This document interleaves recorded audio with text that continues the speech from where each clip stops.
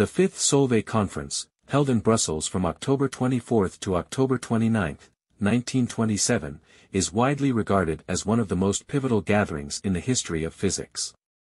Organized by the International Solvay Institute for Physics and spearheaded by the Belgian industrialist Ernest Solvay, this conference brought together the greatest minds of the time to discuss the rapidly evolving field of quantum mechanics. The theme of the conference, electrons and photons, reflected the central questions that had emerged from the groundbreaking discoveries of the early 20th century, particularly those concerning the behavior of particles and waves at the atomic and subatomic levels.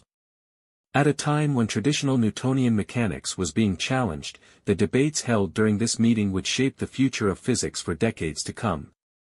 The conference gathered an extraordinary group of 29 participants, including 17 Nobel laureates, a testament to the intellectual magnitude of the event. Among the attendees were Albert Einstein, whose contributions to theoretical physics had already revolutionized the field, and Niels Bohr, one of the principal architects of the Copenhagen interpretation of quantum mechanics.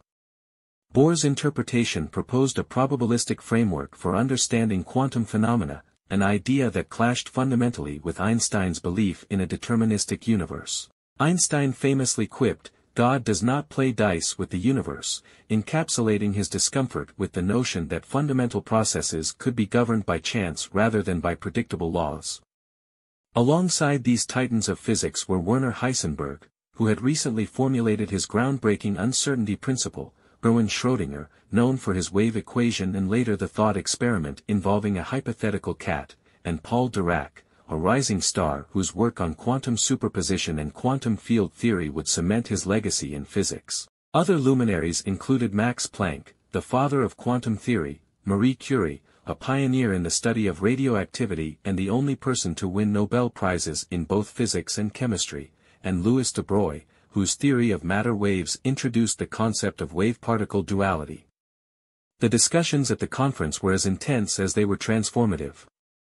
Central to the debates was the nature of the wave function, a mathematical description of the quantum state of a system, and its interpretation. Bohr and his colleagues championed the idea that the wave function represents probabilities, not certainties, of a particle's behavior. This probabilistic view was a radical departure from the deterministic models of classical physics. Einstein, however, presented a series of thought experiments designed to expose perceived flaws in the Copenhagen interpretation. In one of their most famous exchanges, Einstein proposed a scenario involving a box of light, which he argued would violate the uncertainty principle. Bohr responded with a detailed analysis that upheld the principle, showcasing the depth and rigor of the intellectual interplay between the two physicists. The conference also delved deeply into the implications of Heisenberg's uncertainty principle, which states that certain pairs of physical properties, such as position and momentum, cannot both be precisely known at the same time. This principle became one of the cornerstones of quantum mechanics, yet it also underscored the philosophical divide between those who embraced the probabilistic nature of the new physics and those who sought to preserve the deterministic traditions of classical mechanics.